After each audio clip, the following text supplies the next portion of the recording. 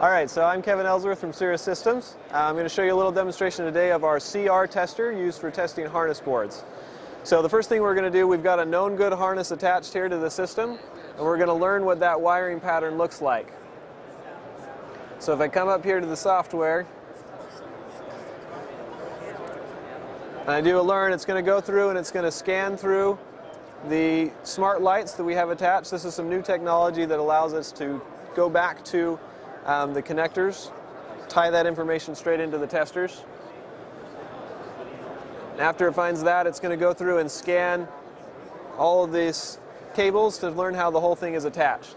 And so the whole process for this cable only takes for a few seconds and we're already done. So here we can see the screen. This is the list of all the instructions that were learned, all the wires, the connection, the from two points. From this point we can just save the test, and then we can come in here and run a test. Again, the first thing it's going to do is go through and scan all the smart lights, figure out how the connectors are tied back to the tester. That can change between every test. And then we're ready to run a test. And that fast, it's tested the whole harness and made sure everything that's supposed to be connected is connected, and that nothing that's not supposed to be connected isn't connected. If we have an error that happens, missing a wire, and we run that test again, here we can see up on the screen,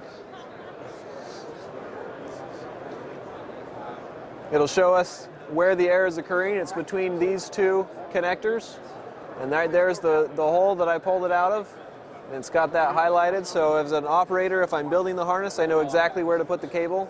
I can see the light blinking on the smart light, and if I plug it right back in that hole, then it's testing good again.